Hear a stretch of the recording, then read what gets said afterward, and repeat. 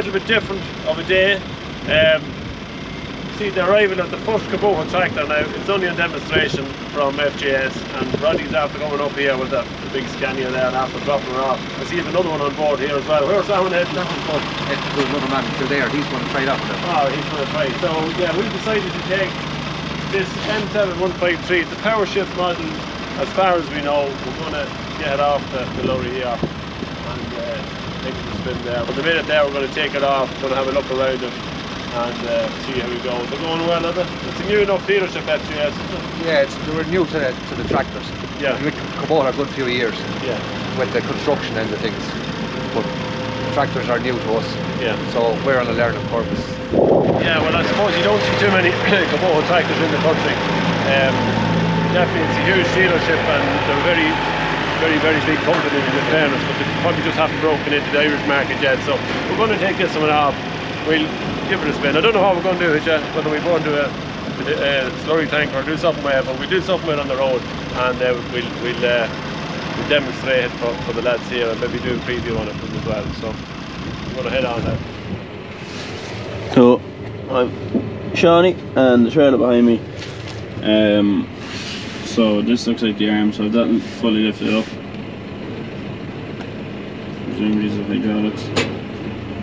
Another click, I'd say that's my pitch. So I need two hands here, but I'll pull. Yeah, serial number of that there somewhere.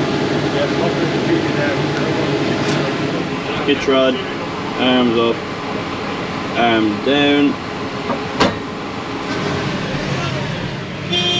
Sorry. Back at home works anyways. And we're finally ready to go. Started in the highest gear, good man call. A1 neutral. Off you go, Paddy.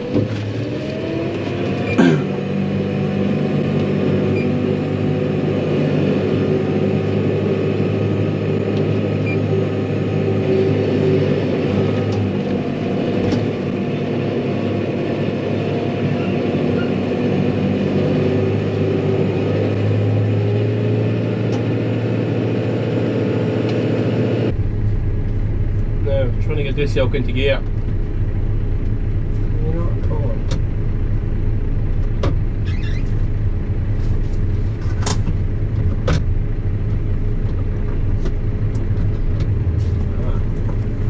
There we go.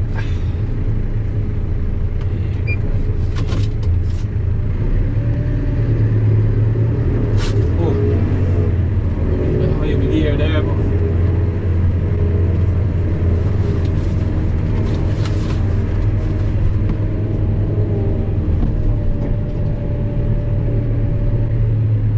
thoughts, I suppose, just from driving around the yard. Great visibility. The high revs, I find the transmission an awful lot smoother, naturally enough. But maybe at slower applications, you might be just hunting a bit for your gear or for your rev. Yeah, for a 150 horsepower tractor, she's very compact. Very compact and boosts up to 170 or so. You can feel it, it's there. It's only about 17 hours in this tractor, so probably just needs a little bit more of an opening out. Give it maybe 100 to 250 hours, give her a take, and she'll be singing then. I'd love to see this tractor doing some hydraulic functions, like some slurry tanker or even, you know, hydraulically, like a sprayer that would test it, because there's a load sensing variable displacement pump on this at 110 litres in this premium model. So, you know, maybe it might be the largest of pumps, but I'd be very optimistic about it with the variable displacement and the load sensing, you know. Cab is loud enough. Yes, you have your visibility, and I have to say it's comfortable, you know. It is comfortable, but you know, it is loud now. By Sam. It's hard to know when you've only driven the tractor on the road. You'd like to do a bit of field work functions with it, but should be interesting to see now. Have about the yard and see what the other drivers think of it. Yeah, she's there.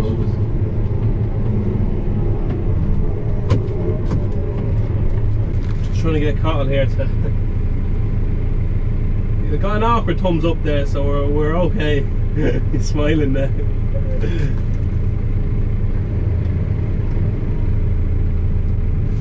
What are you saying? What are you saying? Oh, mind your head, you fucking goose, yeah! The mirrors are shite altogether. Can you go back? So we're just here in the Kubota now. We're putting it on the dump trailer and bringing it to the farm that we've been draining for the last few days. So we just have a bit of cleaning up to do. Very cool. That's one thing about the hitch actually, it's great view. I do actually enjoy the shape of it, the orange colour, but the rims, I don't know, they're orange as well, but it just looks a bit too orange, or silver maybe, I don't know. And then one thing that drove me and Eamon mad is you've one vehicle in this corner and one in the back corner. It's like they're not two at the front, they're not two at the back, just one either corner, and I know it just doesn't look right. There we are in the E6 now, 46k, and fair control. The steering wheel as well feels so flimsy, like it feels like you could nearly just crack it in if you wanted it. There's nothing really in it compared to like your, well, I know we have the Ultimate Edition John Deere with the leather steering wheel, just a bit thicker, like wrap your whole hand properly around it. And then what caught me out at the start was to put the tractor to neutral, you have to push the neutral button back, say in the John Deere's or case, you just have to, if you leave it in the same position, it will automatically go into park or neutral for its own safety purpose. The screen actually, it's a 7-inch screen and I never really got a good look at it to see exactly what's on it. And I won't be doing it now either. So this tractor is actually fairly high spec. You have your front linkage, you have your double acting spool valve, you have your front suspension, you have your air brakes now. They're just different fittings for what we want, so we can't use them at the minute. Full LED package, 7-inch screen as I said, bit of hand joystick, whatever you want to call it. It's a little bit, I don't know, you can't grasp your hand around, like your hand's like this on it, you press a button with your thumb rather than putting it around. It probably needs to be changed a little bit. Now maybe if you got used to it, maybe that's because I'm not used to it. I just don't particularly like that. You also have your other joystick there for front loader or your hydraulics now. It doesn't have brackets for your front loader, but if it did have it, that's a nice joystick to hold. Like you have your two buttons there to hold, and it's actually reasonably comfortable. Particularly this bit in front weight. Well, as you have your PTO speeds here, then you have your PTO on here, and then you kind of have to get in between the two joysticks to press the PTO. What else do we have? All the other buttons here are very self-explanatory, so forward drive, diff, you can set then your revs, presets. What else? You have your radio over here with your air con, so it should be turned on. And it's getting a little bit steamy. And then you have this side, you have not a whole lot, your charger, cup holder, seat, with a cup holder in it, but it's not really deep, so I don't know what you put into it. Maybe a lunch. Every day, see Aldi.ie for details. So I'm just going to stick on me out 4-wheel drive. You're into the muck. You can see there with the drone, the beacons, like, why do Alan Clark now, and he's going to actually drive it today. I'm not going to do much. I'm literally going to leave now, go back to the yard and leave the men at it, Alan and John, who seem to be the cleaning up men. Just like proper gear here. Now, I think you can set it. Jesus. Right, where am I going? This way. I think you can set it up automatic that it change the gears itself.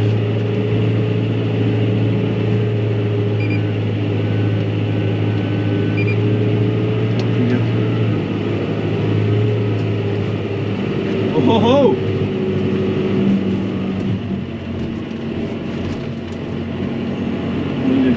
Want to keep it there. Nice and dry.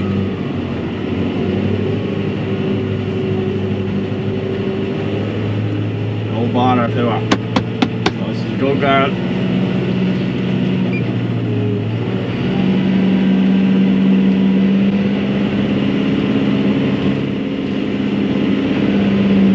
Oh, so you have to get into D1 before you can set it into automatic. Better check it out there, it's going to fly up the gears.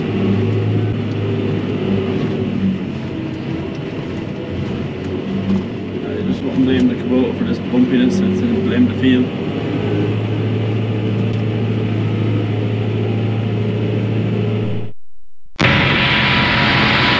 Oh, she's in a wet hole!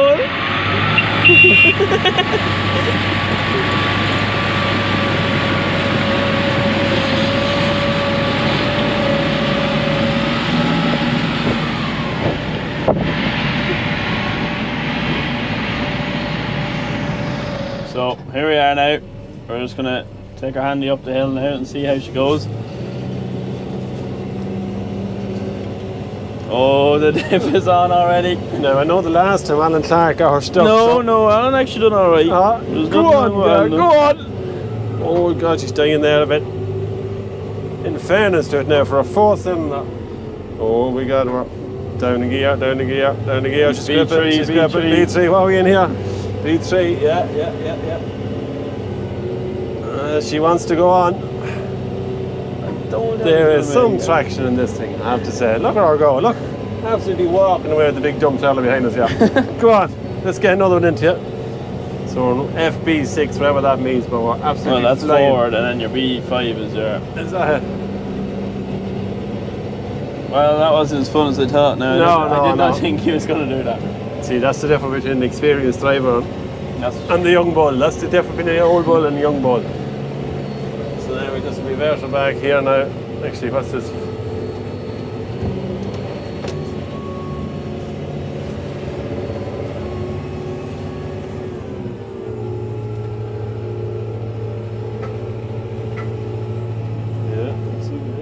So we're just going to get a little review from Paul here, because he will be the one that he's more experienced in tractor driving and how she feels and all that, so we'll let him take it away there. Yeah, I have to say, like, from when you sit into it, you've great vision. That's the first thing that kind of I see. You have a big front window there, two big kind of side panoramic doors there. You have no break. It's a full glass, and you have very good vision out the back. So from a viewpoint of you can see out, and it's good and airy. You even have another kind of a sunroof up here. This thing now, I don't know, just wouldn't be mad on the sun visor here. It's a little bit big, but it does fold back out of the way, and you have great accessibility up. Maybe for a loader, ideal tractor maybe for a loader, because you can see right up there into the sky if you had a loader on it.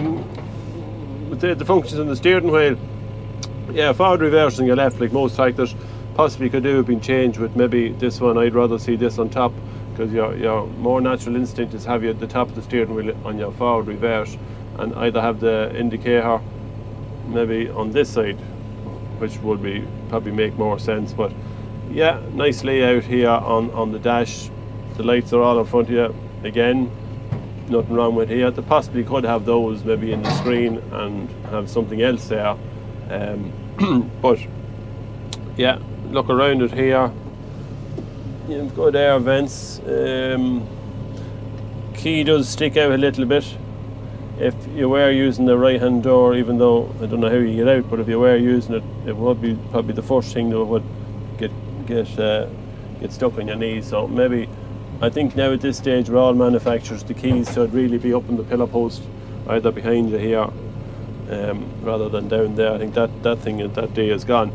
Going back to controls here on the multi-controller, again this is a power shift model, so you have a range select here with this button which you can go up to the ranges. How do I actually go into that car? It's back here, is it? Yeah, so there's the ranges there, so it's forward and reverse on it, and then you have the ranges here. You can change the ranges by pressing this button and pushing it forward. But again, it's nice, it fits nice. Now I have a big hand, so I probably would like it a little bit bigger, but it still has all the functions, your forward, reverse, maybe forward drive, maybe something else could be there as well. As a neutral button is here. I'd rather see probably neutral button here with it as well. So and then have to go back to give it back. So let's see now. See what he's like here now. See, that's I'm after hitting the indicator there. So another little handy function here, and it was just salesman pointed out to me. We have the barcode here where you can scan. It's on the pillar there. Where you can scan it, and actually it'll give you all your instruction manual will come up in your phone. So you have all the things there rather than routing through a manual, an operator manual. There you have all that information on your phone, so you can Google it there at night time when you're nothing else to do or having a cup of tea. Anything else, then we will move on to the pillars, the bare pillars, the steel pillars. Just not quite so sure whether they should have a little bit of padding on them just to give it a little bit more luxurious feel to it. Look, it's not bad, it still looks the part, but maybe something like that would add to it. So from myself and Paul here, we just want to thank Kubota, the lads, for sending out the tractor, and I've had good fun with it the last few days, and so has Paul. Tried to get him stuck, didn't really work. Thanks to Kubota and thanks for watching. So from everyone here in Finnegan's Farm, see you soon.